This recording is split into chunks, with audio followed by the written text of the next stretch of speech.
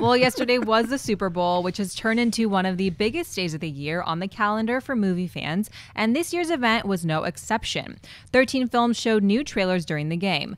Those films were Batman vs. Superman, which kind of had two spots, Eddie the Eagle, Teenage Mutant Ninja Turtles, Captain America Civil War, Jason Bourne, Gods of Egypt, X-Men Apocalypse, Alice Through the Looking Glass, Deadpool, 10 Cloverfield Lane, The Jungle Book, Independence Day Resurgence, and The Secret Life of Pets. Mark, which ones did you like, which ones did you not like, and which one was the best of the Super Bowl? Oh, Ashley, that's a tough question. I can give you my top three in no particular order were Civil War, the Captain America trailer that actually came online a little bit before the Super Bowl started, so I was like, oh, sweet, I get to watch this here first. I thought it was magnificent. It was everything you want in a trailer, selling it to a mass audience, saying, here's the superheroes on this team, here's the superheroes on this team, and they're all going to fight. It was like a preview of the Super Bowl.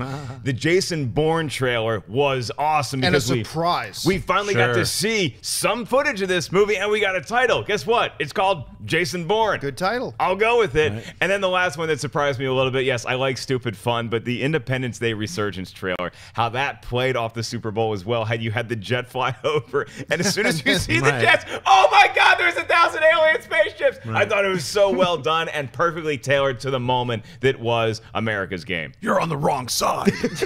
What about you, Shep? Which of the trailers stood to you? Which do you think was the best of the Super Bowl? Well, I got to give it to the Independence ID Forever, or whatever it's called.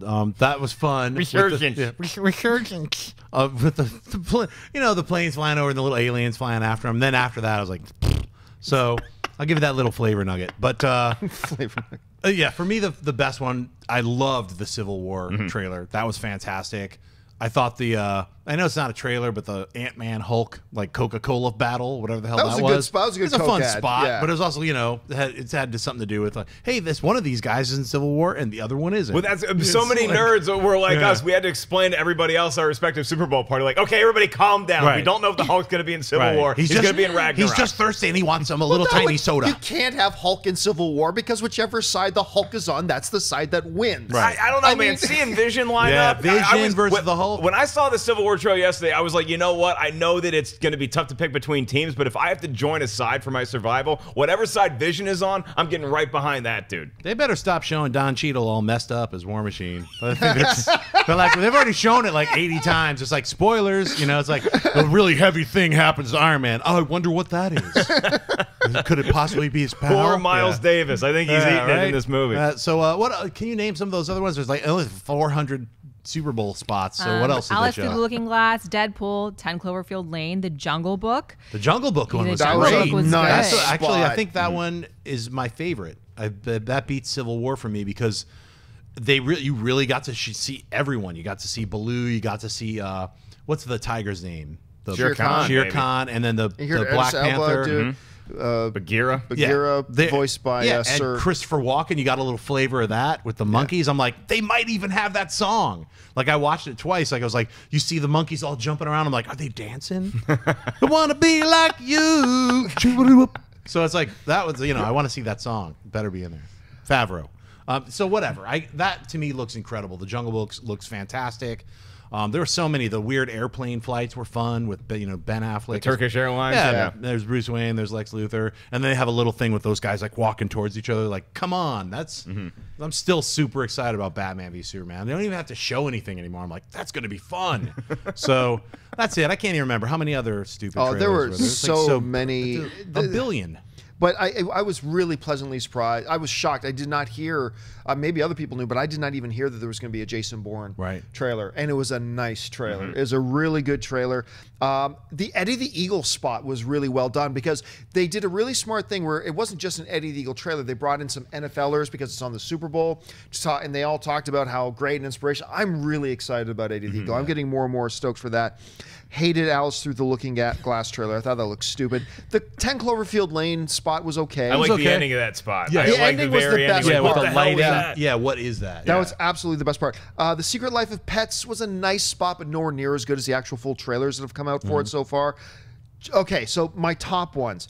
I think for me, the best one, even though it wasn't legitimately a trailer, is the Batman v Superman ones. I thought that was very creative. The way they built it around the airlines, and they had the Gotham one, They had the Metropolis one. I thought that was really cool and creative. My second favorite one was the Captain America Civil War. Getting to see now Ant-Man in that lineup, getting now to see Vision and Black Panther in that lineup. And a lot of people are still, you could feel the force trembling as a million voices cry out, "Where is Spider-Man?" So everybody's still... There's a million voices crying out, "Where's Rogue One?" He's not in the movie. Where was Rogue One? I know we heard that there wasn't going to be it. And I was still holding out hope. It makes sense from Disney's perspective if you're marketing stuff, because don't worry, we're going to know that a Star Wars movie is coming out by the time we actually pay money to see the film. But Disney also had Jungle Book and they had Captain America. They had movies that they have to sell before they get to December, so I understood why it wasn't the priority. Oh, and I like the Deadpool spots, both of them. Like okay, but they put in the perfect joke for it being on the Super Bowl. Because what he said, goes, you know, I've always wanted to be a professional athlete because I want to have children in cities all over the world. I thought that was such a funny spot. And the X-Men Apocalypse spot was fun, That too. is my number 3. Yeah. The X-Men Apocalypse. We forgot to mention that. You know what? I think it was I think that spot, for most of these spots, they're 30-second spots, so they're not as good as the full trailer. I didn't think the Independence Day Resurgence spot was as good as the full trailer. A lot of them. But I think that X-Men Apocalypse spot might have been the best piece of marketing we've seen from X-Men Apocalypse yet. Definitely.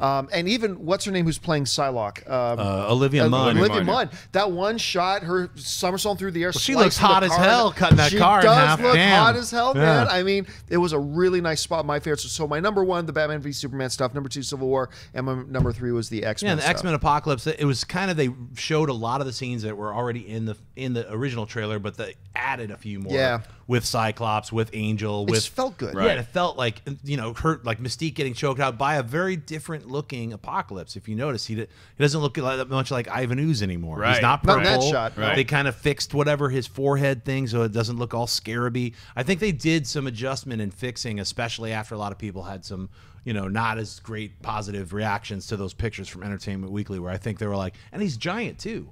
That last shot of him, Apocalypse he grows. can, yeah. I mean, he was always going to grow. I think that they got really nervous from that backlash at Comic-Con and the Entertainment Weekly picks. But if you're taking Civil War as your number 1 and you're taking Batman v Superman, I'm going to break the tie.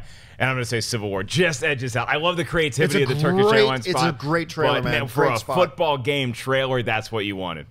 So none of us have mentioned this yet. The Teenage Mutant Ninja Turtle spot. Oh, you know, that was fun. I'd say Got your that's first shot at, it was Krang. Krang. Got a first look at Krang. Yeah. I know, got Dennis excited. He was watching the Super Bowl. It's like, Krang! It's like, who the hell said that? I yelled Krang too, yeah. I had to look it up afterwards because I was like, Krang, and then I watched it again. Oh, it's that little weird little Shredder, my body. I'm inside of you. Yeah, so, but it looked fun. I mean, like John says, like we both saw Teenage Mutant Ninja Turtles, the new one, and we both liked it. Yeah. Like we saw it separately. Like, I was like, hey, so. I was like, I didn't think it sucked. And he was like, I liked it too. Yeah, so I'm going to see this film with that same kind of like lowered expectation, and I'll probably like it, I guess. Ashley, what was your favorite Super Bowl spot? I was just thinking about how Megan Fox was the only thing that stood out to me in that Teenage Mutant Ninja Turtles commercial. As she should.